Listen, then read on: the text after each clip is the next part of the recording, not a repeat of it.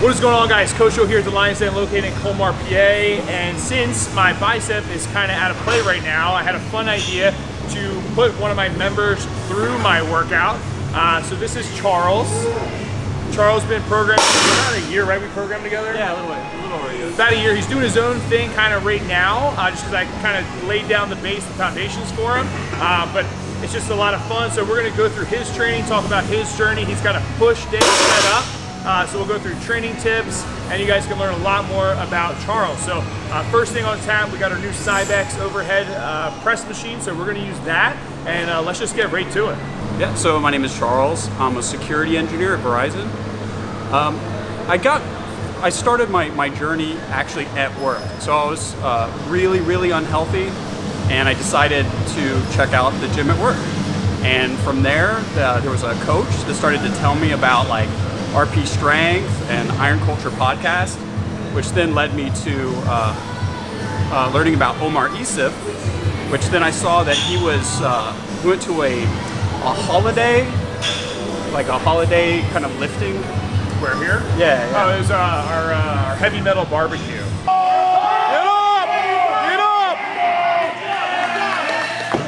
up! Yeah, so we had basically just a big party here. We lifted weights, and then we did like Q&As and had a little bit of a seminar, but yeah, I brought Omar here.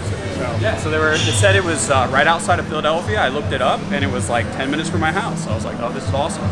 So then I came in here and signed up, and then I started custom programming, and it's been a journey. Come on. Push. Come on. Push. Let's go, come on. Go, come on. Push. That was good. Last one was like the fastest one. I hear Dr. Mike say, like hers? Yeah. I hear Dr. Mike in my head say, one more, motherfucker. What do you think were some of like your biggest mistakes you made in your lifting journey so far? Your thing that just stands out, like sometimes it's not having a program, sometimes it's just not recording. Like some people don't track their progress. It could be something like nutrition. Like you find like looking back, you're like, man, I really messed this up, and I'm glad I made a correction with that. Yeah, like not like trying to kind of wing it, trying to kind of be like, okay, I got it. Yeah. After just a little bit of research, I felt like I started to get more by really digging it, watching lots and lots of videos, and then trying to watch a full series. Yeah. You know, like watching like some of yours, but like a whole bunch of them, right? That kind of lead into each other. Yeah. And I felt like it's like coming into a series like halfway through, right? You kind of don't understand what's going on. You need to kind of go back a little bit, and then focusing on form. That was really key. Like really focusing, because it's really hard to get that mind-muscle connection when you don't have any muscles. All right, so we just finished up the overhead press with Cybex. Now we're going to do some hex presses. So interesting to talk to him on why he switched over to hex presses. So I'm going to let him talk more about that, but we'll probably do 3 sets here as well, anywhere between that 12 to 15 rep range, because he is, focusing on more hypertrophy-esque training. So let's get to it. Come on. Good set here. Let's go. Focus on squeezing those hex heads together as tight as you can. Come on. Good. That's it. Come on. There you go, Charlie. Let's go. Come on, push. That's it. Keep squeezing them together. Come on. Come on, come on, come on. Nice, dude. Good job. So, tell us why you switched over to the hex press. You were kind of talking about some of like low cable flies, right? Yeah. And then this is something that you started doing. You like these better? Yes, sir. So when it comes to the low cable flies, my arms are really long and skinny, and what happens is when I start increasing the weight, I feel way more pressure on my joints, like on my elbows and on my biceps, and I I have to really reduce the weight to be able to focus on my chest.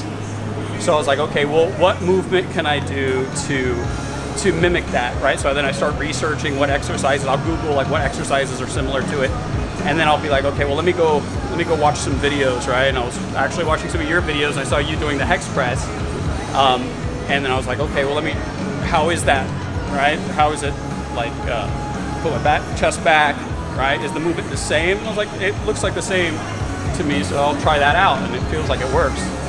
Yeah, so basically, guys, you know, it's good to do what he's doing, right? Where you watch someone doing something, they talk about it, and then you have to go and try and apply. And obviously, everybody's different. So for me, you know, a low cable fly feels good, right? It hits the target muscle.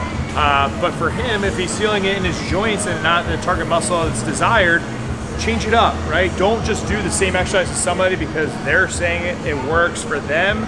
If it doesn't work for you, okay? But I see that happen so often where people watch YouTube and they go, oh, well, someone's doing this, right? I need to do it exactly like them.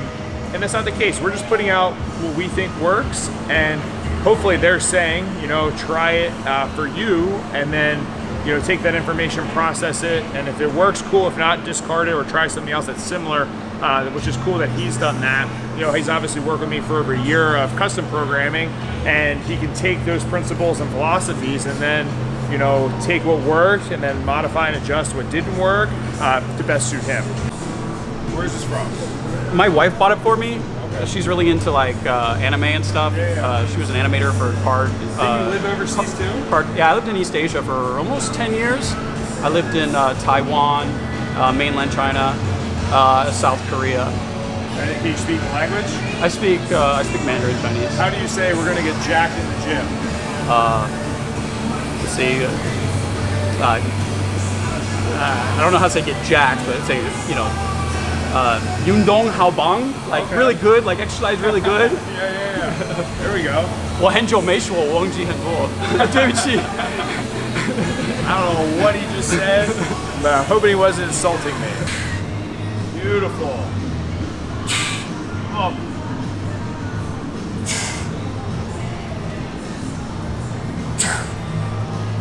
Let's go, Charles. Come on. Nice. Good job, dude. Charles, how old are you? 42. I thought I swear to God, when Charles came out, I thought he was like 28. And then he told me he had like kids, and his kids were like in their teenager, like high school, and I was like, all right, something is either wrong with him getting jiggy with it when he was super young, or he's older. And he's 40. You look great. Like, I'm watching him talk, I'm like, he doesn't look like he's in his 40s at all. Yeah, 42. I'll be 43 coming up in, well, I'm like 42 and a half, like January or something like that. Yeah, it's unfortunate for my kids. My oldest is like, she's gonna be 19. And she's a college student this fall, and so proud of her, proud of my kids. I love them, they're the greatest ever. But yeah, they can't hide stuff from me. Same thing. My daughter's talking about Twitch, and I know all the drama that's going on. So at first she hated it, but now she kind of likes it. That's it. Come on, big stretch. That's it. Here we go. That's what counts right there. Come on. Good quality. Push. Come on. Get it up. Nice, dude. Real good. Great form, man. Oh my God. Good form, good technique. So we just got finished doing the incline dumbbell press. Really love his control in the eccentric. Just control in general, like getting that full range of motion. Obviously talks about being a big fan of RP, Dr. Mike, which is one of the mentors of myself. So we have a lot of the same principles. But he did 3 or 4 sets, around 12, 15 reps there. And then now we're gonna do dips and then end with some rear delt flies, forehead supported on the bench, which I personally love. And then that'll kind of be it. So, you know, hopefully you guys are enjoying, you know, me training, you know, putting Charles through his workout, kind of learning more about his journey. He's a super cool guy, and I think you guys can relate a lot to him. So, yeah, it's been fun. All right, Charles, come on.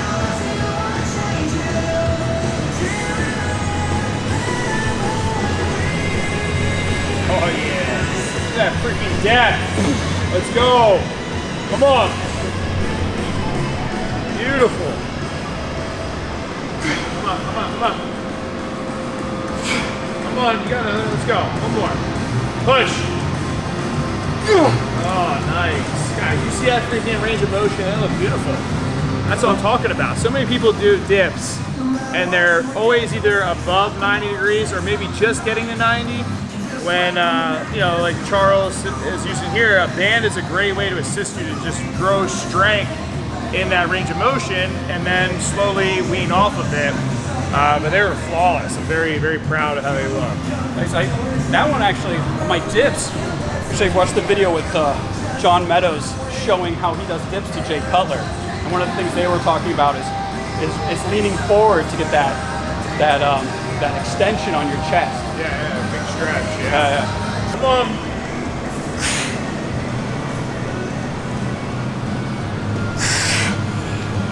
Nice, dude, good job. How many sets are we doing here? One more and then done. Actually, I think it's done. There we go, good. Perfect, nice and control, there you go, come up.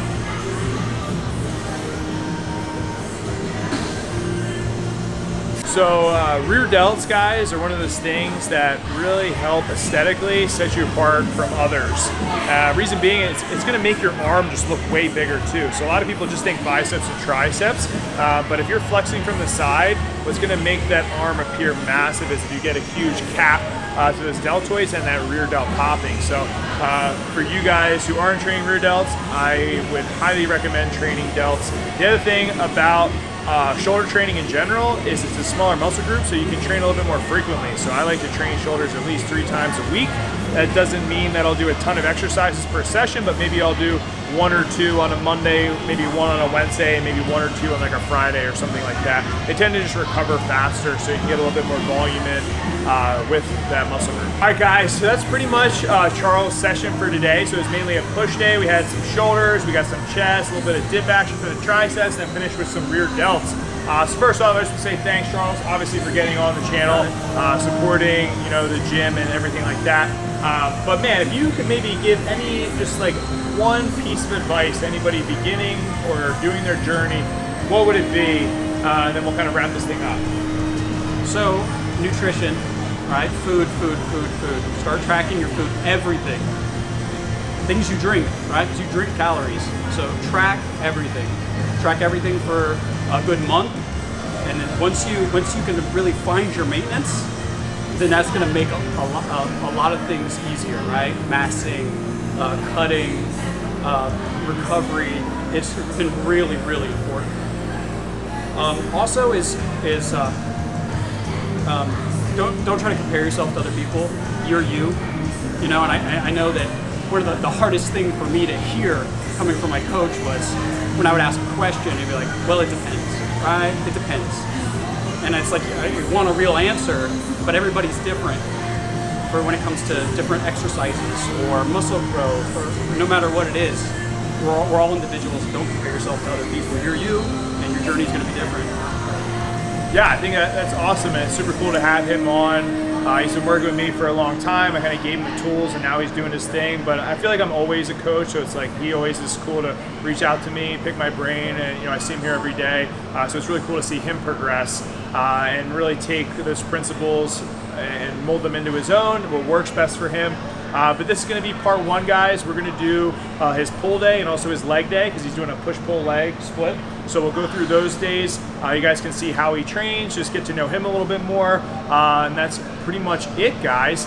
So as always, guys, make sure you give the video a like, subscribe to the channel, and stay a lean, mean, strike machine. We'll catch you guys in the next video. Peace.